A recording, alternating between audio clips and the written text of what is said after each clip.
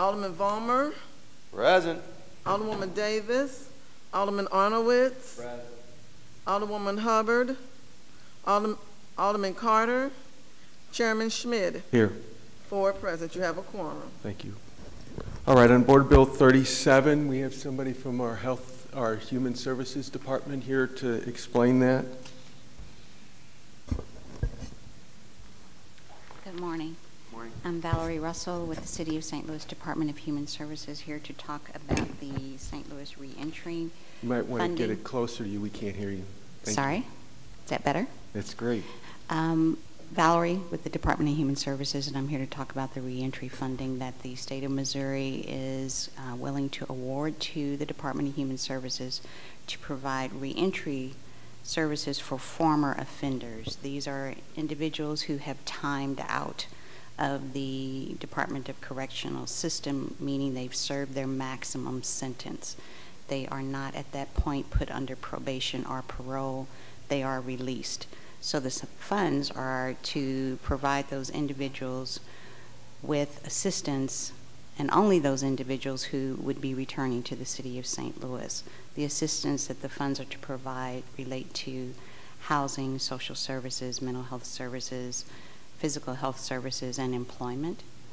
The state is awarding, if accepted, $750,000 and can be used over a 24-month period. It's the contention of our department that we would subcontract those services out completely, but only with entities who have provided this same service for these same individuals because they have an experience with these former offenders. We've put an RFP together and have secured bids. We've not awarded a contract or reviewed those at this point in time. The services, as I indicated, would be for housing, physical health, mental health, and employment. We would be administering the funds. And you indicated what the period of time would be for doing this? It would be an 18-month contract that we would award. The funds would not be available to us after June 30th if we do not accept them, and that would be June 30th of 2014. So we have to let the state know that we will accept the funds, and then we have 24 months in which to implement those services. Are there questions from the committee? Alderwoman Flowers. Yes, thank you. Good morning. Now you're talking people released from the Justice Center and MSI? No. These are from state correctional facilities. All right. And I believe there's about 9 of them. Okay. That's all the questions I had. Thank you. Alderman Vollmer. I have no questions. Thank you. Alderwoman Davis. Alderman Arnowitz. And I don't have any questions. I think you answered them all, that these are individuals who fully served their sentences. They're coming back into our community. These are services that have historically already been provided to the same individuals. However, these monies will allow for us to send out for bids on these same services, and that we have to accept these funds by June 30th or they disappear, and we have a 24-month period of time in which to implement this, but we're choosing to do it within 18 months. That's correct. Is there a motion to send Board Bill 37 out of committee with a due pass recommendation? Second. There's been a motion and a second. Please call the roll. Alderwoman Flowers. Aye. Alderman Vollmer. Aye. Alderwoman Davis. Alderman Arnowitz. Aye. Alderwoman Hubbard. Alderman Carter. Chairman Schmid. Aye. 4 aye votes to pass. Thank you. So much. So today, and I was hoping that we would have more aldermen here. Hopefully they'll get to see this on the YouTube because STL TV is here today. There's been a study that's been ongoing with regard to the disparities in health care, not only in the city of St. Louis, but this particular study is with regard to the region, in fact, of St. Louis, but throughout this country with regard to African American health care. And so I would ask Dr. Jason Purnell to come forward and tell us some of the stark facts.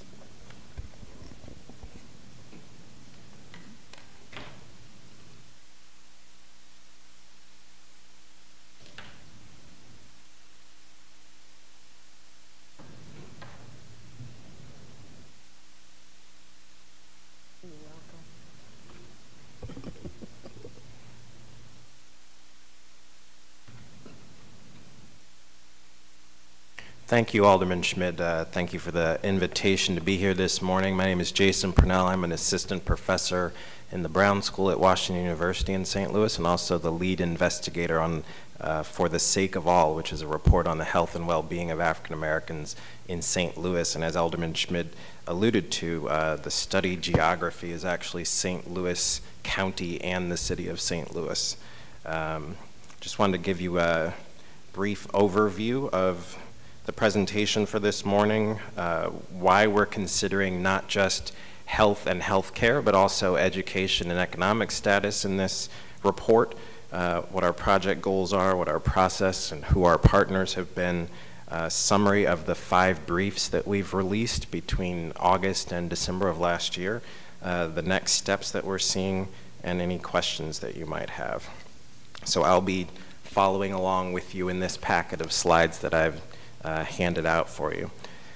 Essentially, a reason why we're considering health, education, and economics all together is that we see persistent disparities by race and ethnicity.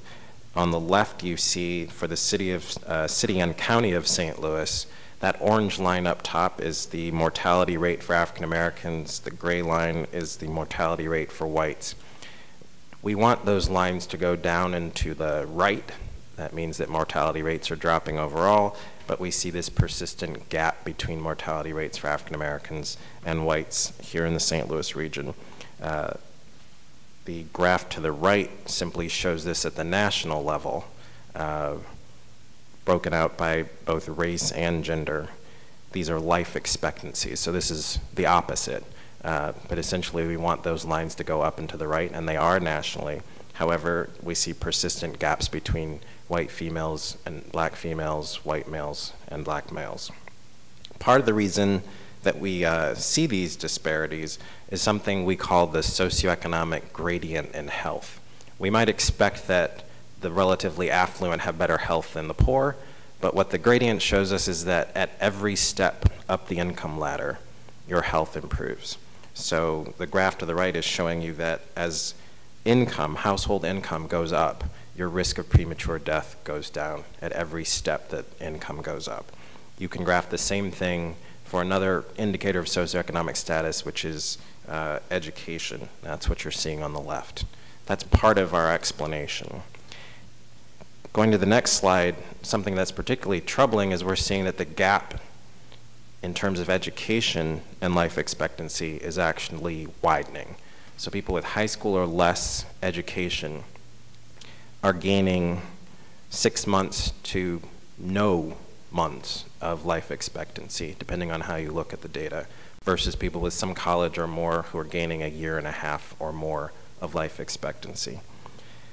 And what you see on the next graph is really the take-home message, which is that we spend about $1 in $6 of GDP at the top of that pyramid on clinical interventions and individual focused intervention, but we're going to actually have the most impact on health and health outcomes at the bottom of that pyramid, where we're talking about socioeconomic factors like poverty, education, housing, and inequality. So that's some of the context for the project that we've been engaged in. Our goals for this project have been to attempt to influence the policy agenda on health disparities by widening our conversation around health beyond just personal responsibility and the delivery of medical care. Medical care and access to medical care is necessary, but not sufficient to deal with some of the disparities I've just described. Another goal is to inform the public about what we call the social determinants of health, particularly as they impact African Americans, one of the most vulnerable populations in the St. Louis region. To present the regional economic and health consequences of intervening or failing to intervene on social determinants of health, and to provide evidence of the impact of persistent disparities on everyone in the region, regardless of their race or socioeconomic status. So our process over the past 14 months is outlined in the next slide. We received the funding from the Missouri Foundation for Health roughly in March of last year. Spent the first few months just establishing the staffing and a community partner group that I'll tell you a little bit more about in a second. We released the 5 briefs that you see listed between August and December of 2013. we were actually able to release our first brief on the 50th anniversary of the March on Washington on August 28th of last year. I'll be talking about each of those briefs in turn. And all of these briefs and more information about the project is available at forthesakeofall.org. We also hosted a community feedback forum and have briefed key leaders such as yourself since March of this year. And we will be releasing a final report and hosting a conference on May 30th at the end of this month. The next slide shows you that we were very conscious about our community partner group, including people beyond just the usual suspects who talk about and know about health and health disparities. We tried to include leaders in education, in economic and community development, in business, and in media. So you'll see we have a very diverse set of partners, also a set of institutional partners in the Institute for Public Health at Washington University, the Policy Forum at the Brown School, and our media partners, the St. Louis American, and what was formerly the St. Louis Beacon is now part of St. Louis Public Radio. The first brief, I should also mention that this project is a partnership between Washington University and St. Louis University. So there are researchers from both institutions represented. The first brief was the brief that I authored, How Can We Save Lives and Save Money in St. Louis, Invest in Economic and Educational Opportunity. And we point out that not only are there health disparities, but we see disparities in education and poverty as well. So on the left, what you see is that African Americans in St. Louis City and St. Louis County are more likely to have high school or less education, less likely to have some college or more. That's relevant given what I said in terms of the increasing gaps that we see in terms of life expectancy and education. The poverty rate for African Americans in St. Louis City, St. Louis County is more than 3 times the rate for African Americans as for whites. We were able to actually estimate the number of deaths in 2011 among African Americans 25 years and older that were attributable to either poverty or low levels of education. It came out to 517 deaths, or roughly 1 in 6 deaths. And to put that into context, that's enough lives to fill 7 Metrolink cars at an economic cost of $3.3 billion in a single year.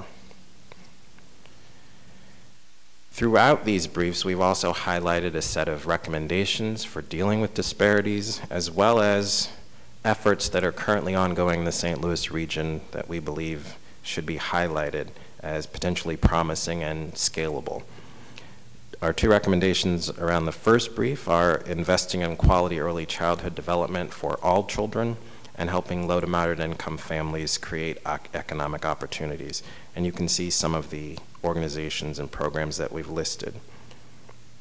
Our second brief was on how health influences education. So this is the relationship in the opposite direction, particularly how health impacts high school dropout. We noted that in 2012, 1 in every 10 African American 9th through 12th graders dropped out of school. That had an economic impact of just 1,000 new graduates. If 1,000 of those dropouts had stayed in school, that would translate into $11 million more in income every year, spending $21 million more on homes, increasing the gross regional product by $15 million, and adding $1.1 million to state and local tax revenues. So a substantial hit that we take and a substantial amount of money we leave on the table when students drop out of high school. We noted 3 pathways that help to explain how health impacts dropout. The first pathway is when chronic childhood illnesses get in the way of students' attendance and their performance in school and can lead to school dropout. The second pathway is mental and behavioral health and the ways that that interferes with education and can lead to school dropout. And the third path is when students are performing poorly in school and then pick up risky health behaviors like drugs and alcohol, unprotected sex, which can also lead to problems that lead to school dropout. Our recommendations on the second brief had to do with investing in coordinated school health programs for all students and investing in counseling and psychological services for young people within schools and within the community. We highlighted as an exemplary promising program the clinic that's being run by Mercy Healthcare at Roosevelt High School and being funded by the Boeing Corporation. And we're interested in doing some more extensive evaluation of that project to see what kinds of health and educational impacts that is happening. But what you see in the graphic is the Center for Disease Control and Prevention's framework for what coordinated school health looks like. It's not simply having the components of school health available, and not all schools have even all of those components, but actually integrating all of those components so that they talk to one another. That's what the CDC and what we mean by coordinated school health. The third brief is on mental health. We note that here in the city of St. Louis, adults spend about 4.5 days a month in poor mental health, and in the county that figure is about 3 days a month, which is nearly half a week every month, feeling hopeless, anxious, or overwhelmed. In terms of disparities that we note, African Americans are using the emergency room for mental health conditions at 121% higher rate than whites in St. Louis City and St. Louis County, and are being hospitalized for mental health conditions at a rate that's 64% higher.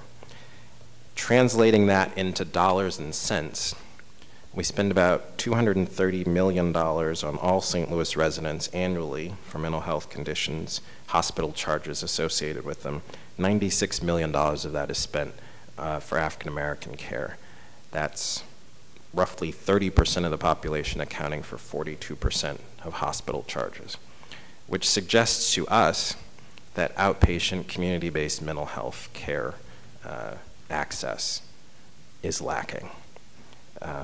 Our recommendations around brief 3 were to improve screening and awareness, including addressing the stigma in mental health treatment, investing in community mental health centers, and improving the quality and availability of mental health data. I will note that those hospital data that we have underestimate the prevalence of mental health, because that's just people who've made it to an ER or a hospital.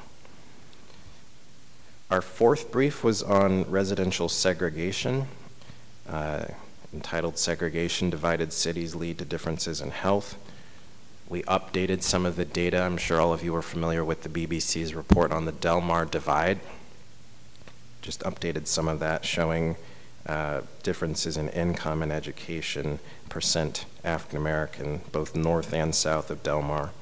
We also noted that policies, some of the history of the policies that have led to segregation that discriminated against African American homeowners in St. Louis, but also led to and facilitated white flight from the center city, leading to segregation, and then some of the disinvestment in areas that have become high levels of population of African Americans, which leads to these pockets of concentrated poverty, which is the key pathway that leads to many of the health outcomes that we see. Usually when I give this presentation by PowerPoint, I put these maps up one at a time, but you have them all arrayed for you. The far left is the percent African American, which shows you pretty starkly the level of segregation in the St. Louis region, St. Louis City and St. Louis County. The second graph is poverty. So in each of these cases, orange is going to be the highest, the light blue is going to be mid-level, and the dark blue is the lowest. So orange is the highest level of poverty. The third map is heart disease mortality. The colors mean the same thing. High levels, mid levels, and low levels. And the final map is cancer mortality. So you can see that while there isn't absolute overlap, The orange tends to stay orange, the light blue tends to stay light blue, and the dark blue tends to stay dark blue. Our recommendations in this area were investing in quality neighborhoods for everyone in St. Louis, no matter where you live, promoting development and housing choice without displacement of residents who are currently living in those areas, and promoting the benefits of diverse neighborhoods while safeguarding the fair housing laws that are currently on the books. Our fifth and final brief was on chronic disease in St. Louis, where we note a mixed picture, really. The benchmarks that we're using are based on the Healthy People 2010 goals, which are set at the federal level. These are our goals for the nation in terms of progress towards better community health. What you see for the first graph is that in terms of diabetes mortality, we've actually gone in the wrong direction for African Americans in the city of St. Louis. A 10% increase in deaths attributable to diabetes. Also a fairly large disparity in St. Louis County between whites and African Americans, and for the state overall, nowhere near the 43% reduction in diabetes mortality. Heart disease is a better story. We met and exceeded our heart disease mortality goals for Healthy People 2010 at every level, the city, the county, and the state. And cancer is mixed. We're making progress towards the goal of a 21% reduction in cancer mortality. However, we have not reached that goal. In terms of the economic cost, we spend about $1.1 billion in hospital charges for just those three chronic conditions, heart disease, cancer, and diabetes in St. Louis, which is the equivalent of buying 3 Edward Jones domes every year. But we know in public health that lifestyle factors play a large role in helping to prevent chronic disease. And just those 4 factors you see right there, losing weight, healthy eating, physical activity, and no smoking, account for a large proportion of chronic disease. However, behavior happens in context, and not everyone perceives their context to be conducive to these behaviors. In St. Louis City, only 39% of African Americans consider their neighborhood to be safe. That has implications for if you let your children go out to play, or if you go for a walk after dinner and engage in leisure time physical activity, compared to 65% of whites in St. Louis City. Only 66% of African Americans find it easy to buy healthy food in the city of St. Louis. Higher numbers are seen in St. Louis County, but there's still a disparity in terms of the perception. Only 62% of African Americans in St. Louis County perceive their neighborhood to be safe, compared to 87% of whites, and 73% of African Americans find it easy to buy healthy food, compared to 91% of whites. Our recommendations for the 5th brief include expanding partnerships and embedding health in all policies, which means no matter what the policy is, a zoning policy, economic development policy, we should be considering the health implications of it, and investing in chronic disease prevention and management.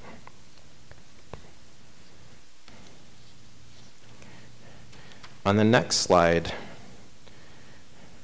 we just wanted to give a sense of how these recommendations line up with the City of St. Louis's own sustainability plan. And this is just a sampling of the areas of synergy and overlap. And I won't go through each of them, but you can see that there's a fair amount of overlap in terms of what the city has said its stated goals are in terms of sustainability, and what we are recommending in terms of addressing community health. And I will say that even though this is a report on African American health and well-being, all of our policy recommendations have implications for everyone in the region. There isn't a carve-out or set-aside kind of recommendation that we are proposing in this project. If we do these things, we believe that that has implications for the health and well-being of everyone in the region. In terms of our next steps, as I mentioned, we are releasing a final report which includes this information and more on May 30th at the Missouri History Museum from 8 a.m. to 12 p.m. I'm very disappointed to learn that that conflicts with the Board of Aldermen meeting that morning, but we will have the report available online, and we'd be happy to come back and talk to you again about the additional information that we have in the report.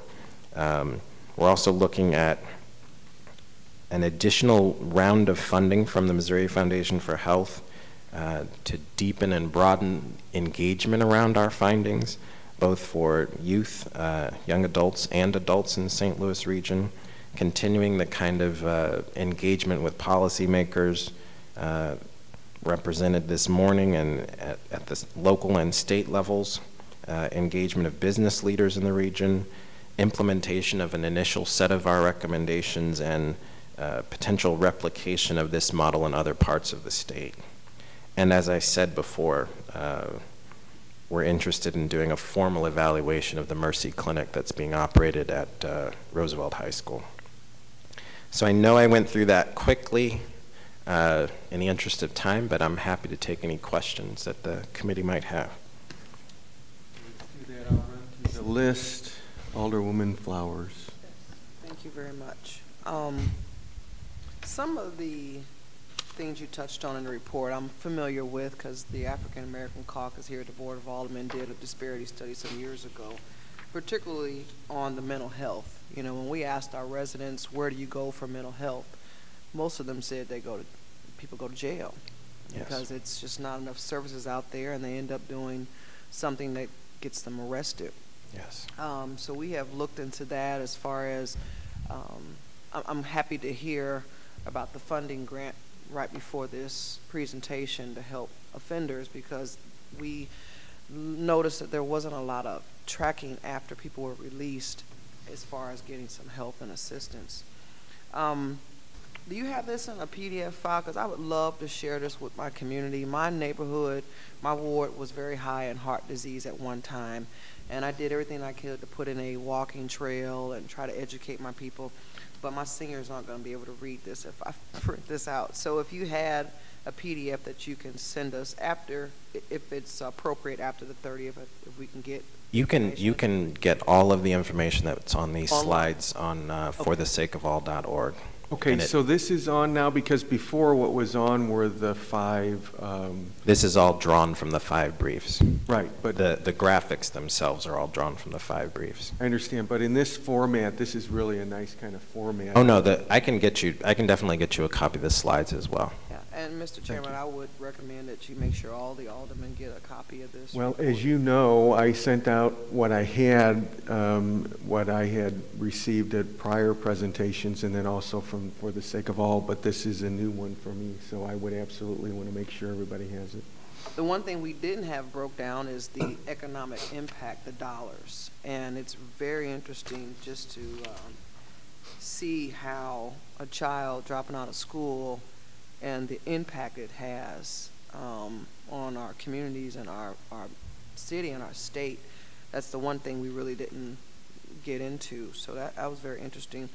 The slide, speaking of the divide and the development and lack thereof and white flight and so forth, is really sad that under these new HUD regulations and this whole new way that money is divvied out through the city as far as development and so forth, and you may not be aware of that, but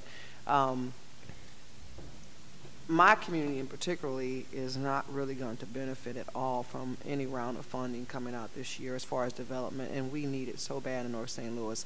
I'm on the very edge of this map. I'm the orange. And I'm orange in almost everything except for the health, the heart disease.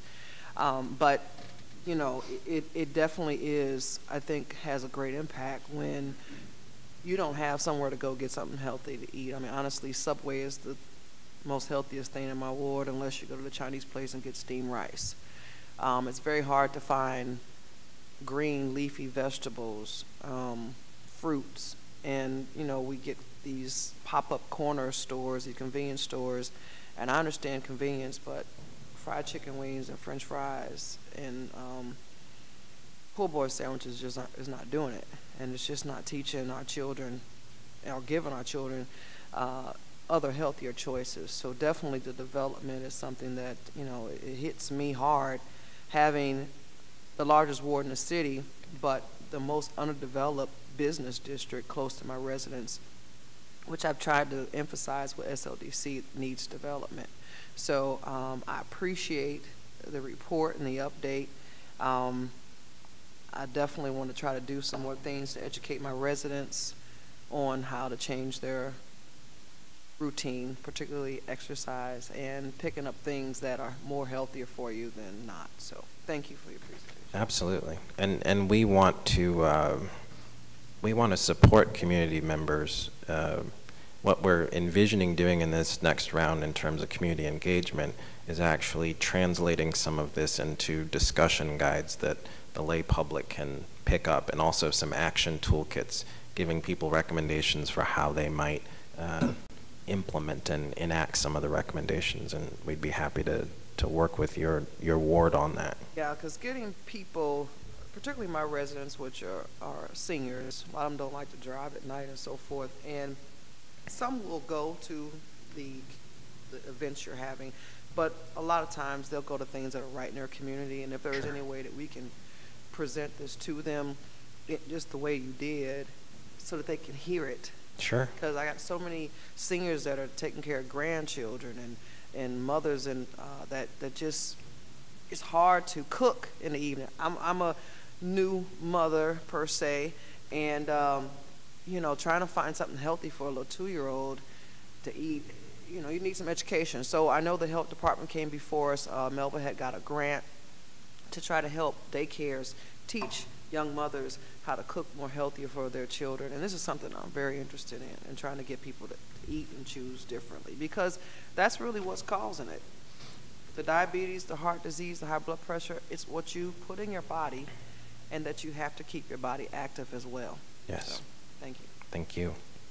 Yeah, and you know, I know that you mentioned the Healthy Corner store, which is a great partnership. But what I have seen is sort of what you mentioned. I don't know if you realized totally how big you mentioned this, and that is, it's not only the store being there, but a lot of these stores are making a ton of money off of tobacco and lottery tickets and snacks and all the other stuff that you can put in your body, but they're not getting people running in there saying, I really will buy this, and then going in there and actually buying the things and knowing how to prepare it. So it's a chicken and egg thing, and somehow we've lost that capacity to do some of that. Alderman Vollmer. Alderman Arnowitz.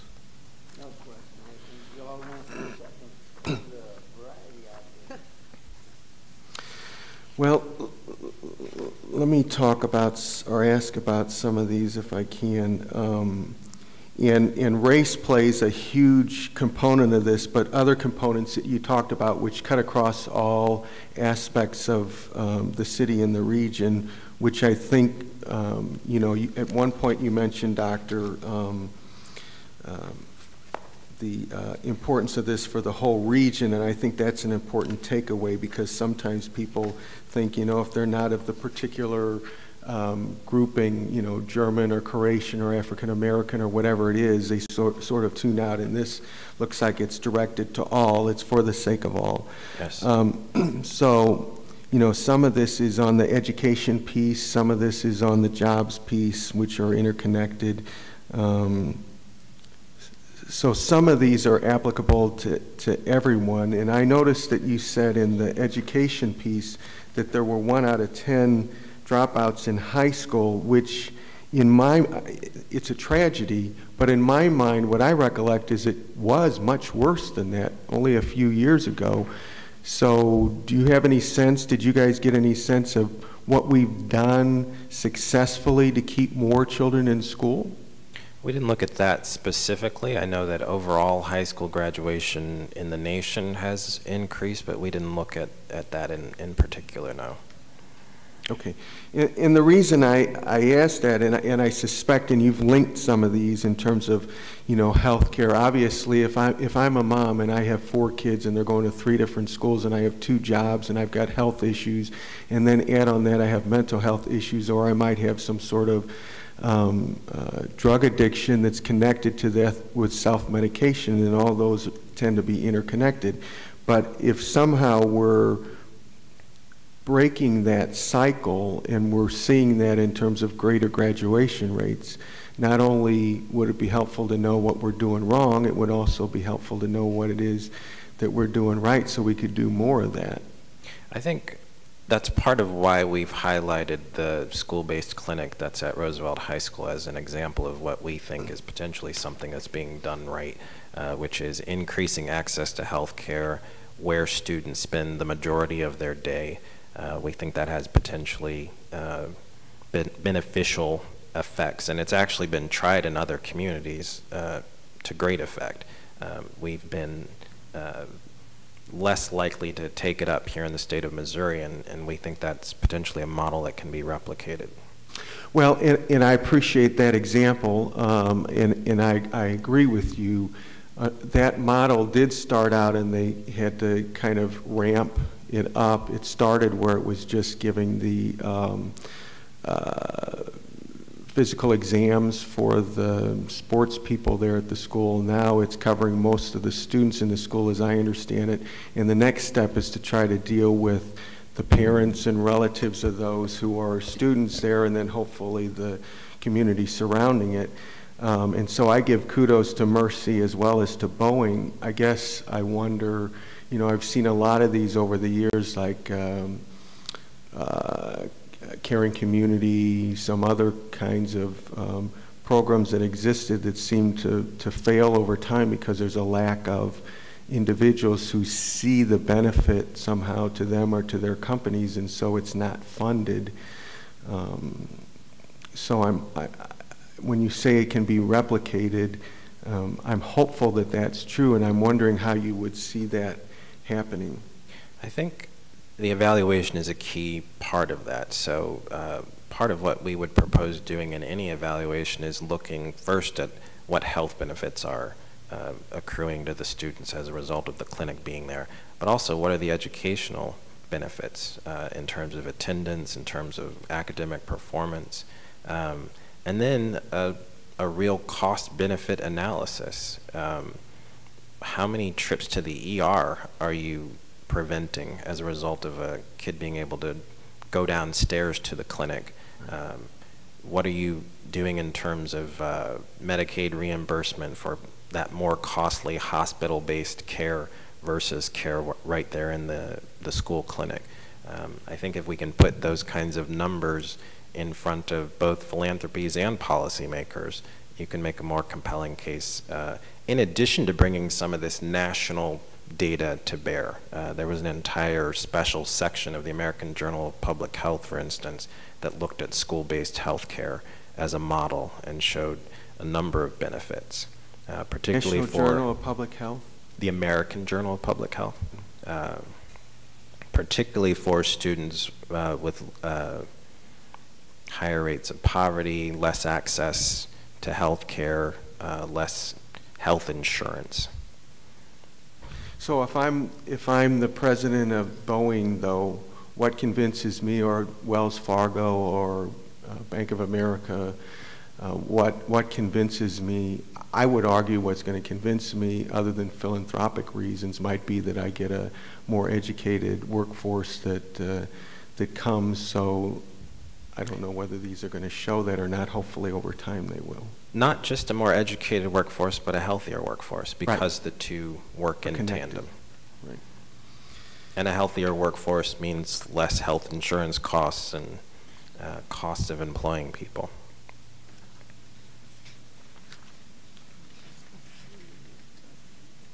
Yeah, we'll do that. I would also note in that second brief, we also talked about the investments in St. Louis County in particular with the Children's Service Fund and mental health within schools as a promising practice. So not just attending to children's physical health, but their mental health as well. So obviously other members on the committee want to know how to get in touch with you. It's all listed here, is it not? Oh no, there's not an email address for you. I brought some cards with me. I can give those to you. On page 3, this went pretty quickly, so I think what you said is, what I caught is you said $1 in $6 spent go on that highest portion of the pyramid. Yes. But you're suggesting that more dollars need to go in the bottom base of that pyramid? Yes. Can you explain that a little more? So we spend roughly about 16–17% of GDP on healthcare, which is that top quadrant of the pyramid that you see there. All of those things I want to emphasize are absolutely necessary. Medical intervention, clinical intervention, some of the interventions in terms of healthy eating and diet and exercise, all of that is necessary. It's simply not sufficient to close some of these gaps and disparities. We're going to have the largest impact at a population level on health by addressing some of these social and economic factors like education, like poverty. They are driving a lot of what we see in terms of premature mortality. Well, I noticed you referenced, which was good, the sustainability plan for the city of St. Louis. I'm assuming that you've seen the community health improvement plan as well, that was a very yes. Neighborhood-based effort. And one of the things on that was the whole issue of poverty, and some of us sort of begin to throw up our hands because it's such a huge issue in terms of dealing with that. And one of the things that we looked at in terms of mortality was not only diabetes and heart disease and lung diseases and so forth, was mortality from murder, as a matter of fact, that we listed. Yes. So that's being accepted by the CDC now as a measure of mortality as well? Absolutely. It's violence is a public health issue, and there are some promising ways of approaching violence as a public health problem. We talk about this a little bit in our final report. What used to be called ceasefire in Chicago is now called Cure Violence. Is taking this public health approach to essentially arresting the transmission of violence by interrupting that transmission. Well, so what I see, at least in your brief 5, is you talked about expanding partnership and embedding health in all policies, and I know that a lot of people are struggling and trying to do some of that, but I also see a lot of things that are sort of there as the building blocks, and I guess I'm curious about without additional resources and funding, how we're going to be able to do that. I mean, we have a violence prevention study that was done, and there were a lot of efforts with regard to that, particularly juvenile. Then we have the community health improvement plan. We have the sustainability plan. We have these studies. We've tried to do some things in terms of even reviewing these convenience stores that come out rather than just saying that they have an automatic right to be there within a zoning district.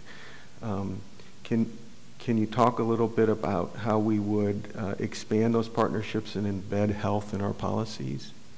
I think the methodology that's been suggested in public health is what's called a health impact assessment, which isn't necessarily a huge outlay of additional resources so much as it is an analysis for any major policy about what the health impact of that policy is going to be. That's the thought behind health in all policies. And part of what we're trying to do with this project is alert people to the fact that when you're talking about education, you're talking about health. Right. When you're talking about community and economic development, you're talking about health.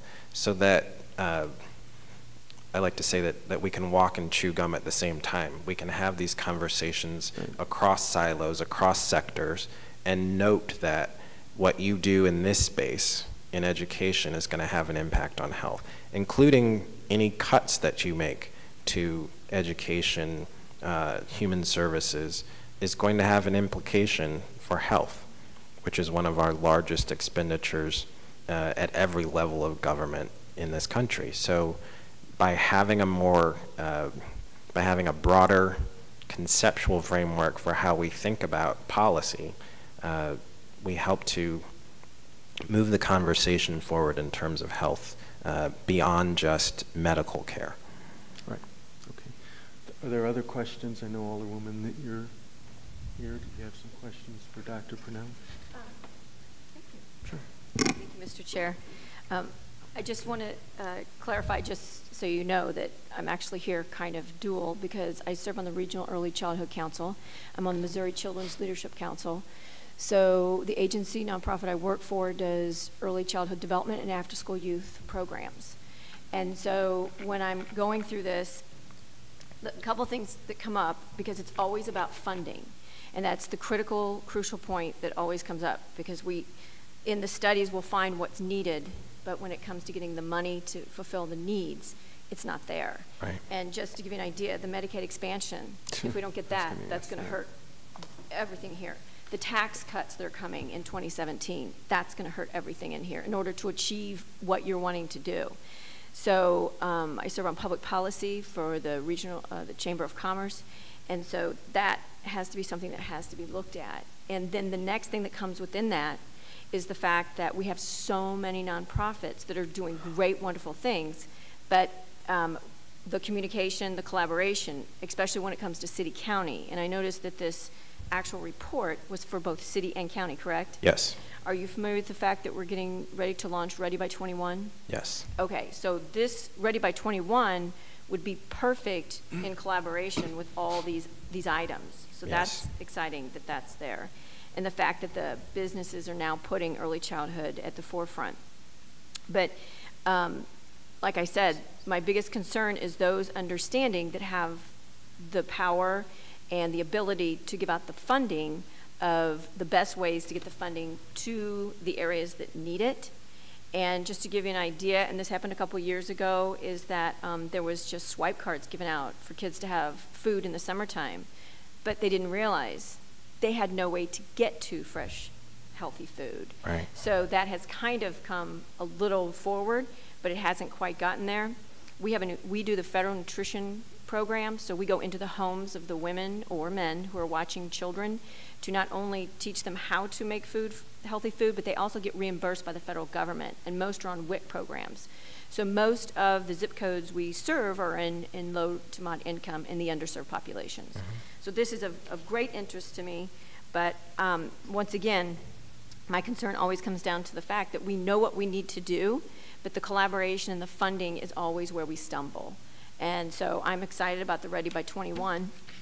I'm excited that, I don't know if you'll be part of that. Will Washington University be part of that? Do you know? I've been involved in that. I'm on the data team for Ready by 21 that's ramping up, and have been monitoring it very closely and cheerleading from the sidelines, hoping that that gets done. Excellent. Well, cheerleading from inside as well. I'm so glad to hear that. I am. I'm very glad to hear that, because it is, once again, it is a proven program that we do need in our area, because it will bridge that gap between city, county, and crossing the bridge to St. Charles. And to your point about funding, I mean, that's why we're here this morning, to be a resource for policymakers, to the extent that this information isn't known about some of these links between education, economic factors, and putting the dollar signs on some of the impacts of this, we hope has the impact of saying we need to invest further in this area. But we need we need the feedback of policymakers as well in terms of how to make these recommendations real. My biggest recommendation, and I've done it myself, is that when I talk to an elected official, I make sure that that talk includes exactly what in their area that they represent and how it's impacted.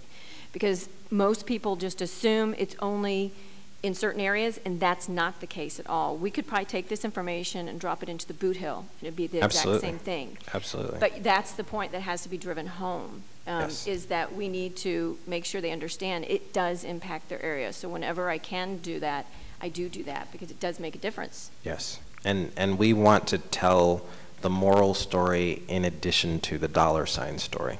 Yes. So not just that this is impacting the people that you serve from a moral standpoint, but here's the dollar signs next to that. Yes. So thank you. Thank you. And there's some people out in the audience there. Carl, were you planning on saying anything or anything from the mayor's office? Okay. Anything from the president's office? I don't want to leave anybody out. It's not as if there's a huge group out there. All right. Is that it then? We can close it, and I can thank you for the presentation, and then you're going to be getting us a copy of this PowerPoint. Yes. So that we can spread it out. And we look forward. Unfortunately, we won't be there on May 30th, but we understand what it is that you're doing, and I wish that more of my colleagues had taken this opportunity. They all knew about it. We announced it at the meeting on Friday, but of course this is a Monday morning, and you know, I guess they're gearing up for the Ways and Means budget hearings. Thank you very much, Doctor. Thank you. Yes. Thank you. We're adjourned.